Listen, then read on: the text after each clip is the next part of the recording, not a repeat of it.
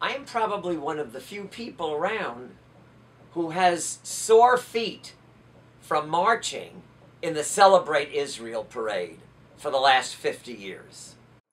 And it's my privilege as an American Jew to stand up for Israel on Fifth Avenue once a year and say, I'm proud to celebrate Medinat Yisrael.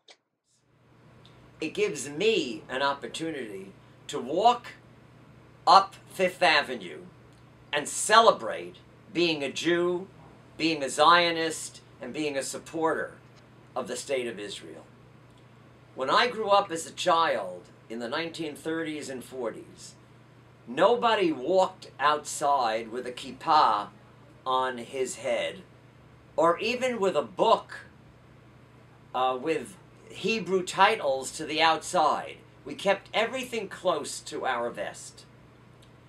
And now, I, and more importantly, all of the students in Ramaz, and many, many students in other schools and synagogues, are able to celebrate their Jewishness and their support of the State of Israel.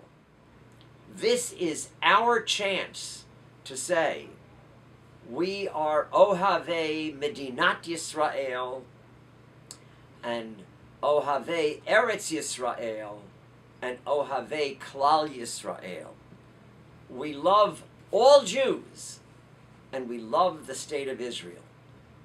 When we march together, that's what unites us. And once a year, we have a chance to say that on Fifth Avenue in the freest country in the world.